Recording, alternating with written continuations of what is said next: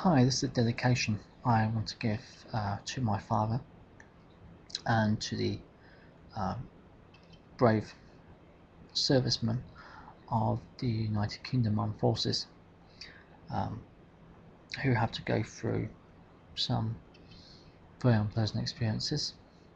My father fought in a few campaigns. He fought in the Suez incident against the Egyptians, and he also fought in one of the longest wars that the British armed forces have fought in centuries. That war was the Cold War, where Europe was divided by an Iron Curtain, and two ideologies looked at each other. What is primarily capitalism in the West, and communism in the East, each with developing the power to totally annihilate the other opponent, and neither of them wanting to actually find out, but both of them so scared of the opponent that they went on a mass production of arms. Many of these arms are still in existence. But during the 1950s, the part my father played was that he headed up a crash party of soldiers who were 15 miles from the biggest hydrogen bomb the British Army dropped, so the British government had dropped on Christmas Island during that period. Probably the biggest hydrogen bomb ever exploded in the Earth's atmosphere ever. Unless the Americans haven't told us everything, or the Russians have kept something very secret. He was described the experience as being dressed up like an oven glove. Everyone obviously had their uniforms, they had overcoats, etc. They had a special radiation suit. They had very heavy materialed hoods which went over their heads. They were given visors, glasses, very thick, darkened goggles, and of course they had their normal gloves plus oven gloves.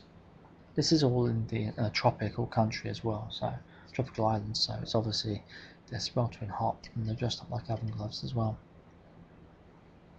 They also were ordered to lie face down, and they were behind a mound of 18 inches of earth. Every British soldier knows that 18 inches of earth will protect a person from a nuclear blast. Certainly at 15 miles away, that is true. 18 inches of earth will deflect a nuclear blast, because that's what he found. They basically had to lay with their feet towards the bomb, and they'd be face down, and they'd be facing away from the bomb, with their elbows on the ground in front of them and their hands over their eyes. My father says that when the bomb went off, the light was so bright that even through all these visors and the hood and the gloves and the oven gloves, he could still see his bones and the blood going around his hand quite clearly. The light was so bright. When the blast eventually hit as well, it was, he found it indescribable power. One thing I do know is that during one of these tests, one soldier had panicked, and he had raised himself slightly above the 18 inches of dirt, and the result was he was thrown back many yards because he just got caught by the blast. I think it was his head, and the thrust pushed him down, catapulting him along. He was very lucky to escape with relatively minor injuries, from what I'm told. After the test, they stood up and turned around, did all their experiments, etc. they were ordered to do. They noticed that what looked like 5 miles away, although maybe less, was completely gone or was burning. So all the trees in the distance closer to the bomb were on fire. and when they got back to the base, they were given medical inspections. They all wore badges which said that if it changed colour, they had received a high dose of radiation. Thankfully, none of these badges had changed colour, and they were decontaminated. And when the bomber crew landed, which dropped the bomb and then returned to go through the mushroom cloud to carry out experiments, that was washed down and decontaminated too. When a bomber goes through a nuclear cloud, it doesn't get hot because the soldiers who were around, even though they were ordered not to, while the plane was being decontaminated, they did go up and touch the plane. So nothing, the plane wasn't hot at all. Anyway,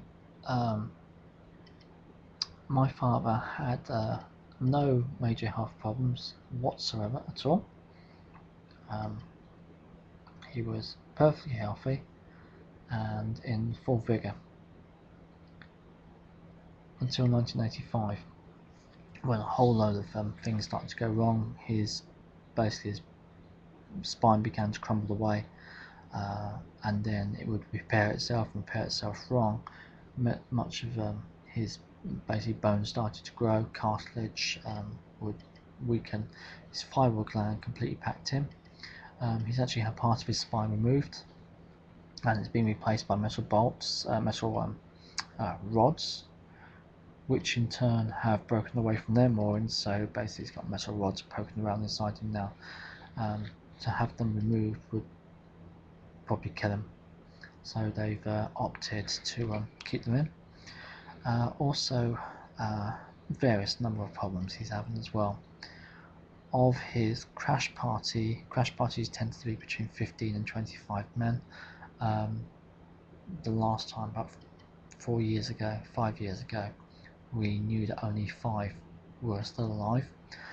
My father was one of them, and of the bomber crew that flew through the cloud, there were no survivors.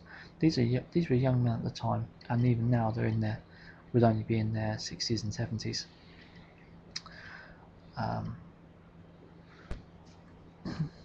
The badges they found out that they were wearing didn't work, so it wouldn't have told them if they'd had fatal radiation doses or not anyway.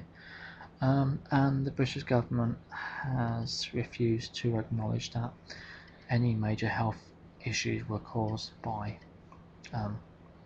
the nuclear tests. They actually said that my dad had probably eaten a radiation poisoned fish when we lived in Kent near a nuclear power station down there.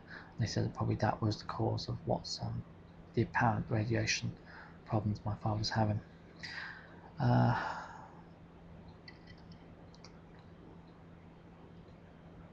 In war, soldiers make sacrifices. Even in testing periods, it's part of the soldier's lot. My father accepts that.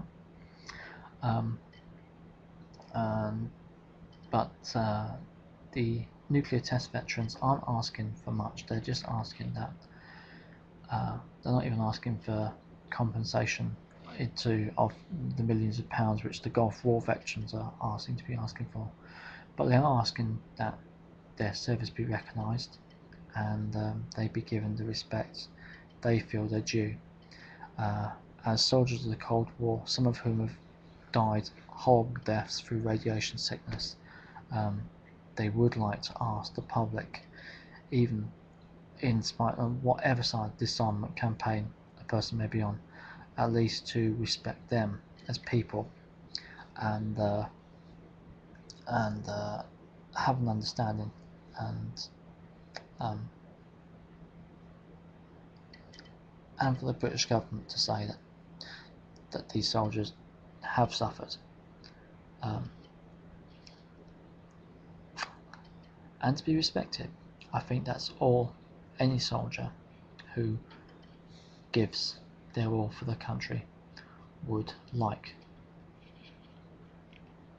So here's to the test veterans.